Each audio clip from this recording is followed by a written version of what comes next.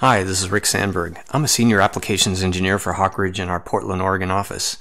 And in this blog, I'll cover the basics of the Intersect tool in SolidWorks. The Intersect tool was introduced in SolidWorks 2013. It's a pretty interesting tool because SolidWorks actually considers it to be a geometry modification tool. And in fact, if you look for it in the help, you'll find it under Parts and Features, Features, Tools for Features, and Modifying Geometry with the Intersect tool. And this is accurate because indeed it doesn't actually create any new geometry, but it certainly creates new solid bodies and basically creates new topology. So let's see how it works by just doing it. I've got a solid body that's basically just a block with a hole in it that's not a through hole. And then I have a surface body that's intersecting this solid body. Let's hit the Intersect tool and take a look at how it works.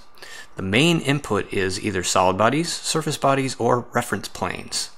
If I give it my surface body and solid body and hit the Intersect tool, what it's really doing is finding enclosed volumes, or what they call regions.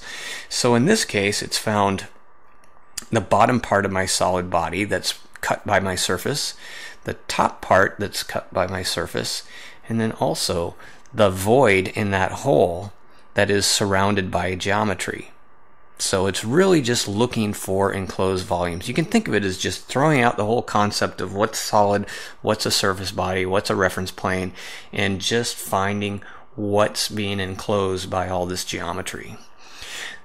The part of the property manager below that intersect is regions to exclude. So this will list all the regions that it's found and allow us to exclude certain ones. So I'm going to just exclude the top and bottom and keep that void area. Now, one important option with this tool is to consume surfaces. So if I use surface bodies in my intersect, it sometimes is really good to just delete that surface body out. If you don't need it anymore, consume it, and then I don't have a surface body hanging out to deal with. There's that internal void that's found as a solid. Let's look at another example. Here's an example with just surface bodies. I have 4 surface bodies, and in the past, before the Intersect tool, what we would have done is use this trim surface tool with the mutual trim type.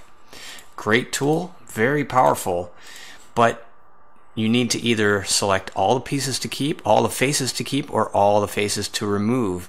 And this can be a fairly tedious and exacting operation depending on how many faces, and it can be easy to miss a particular one that you needed.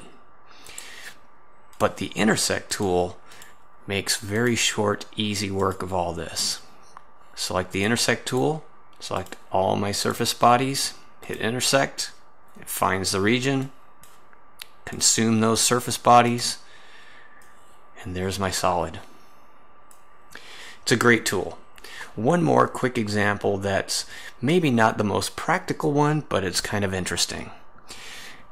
If you ever ask somebody, can you make a cuboid in SolidWorks without a sketch?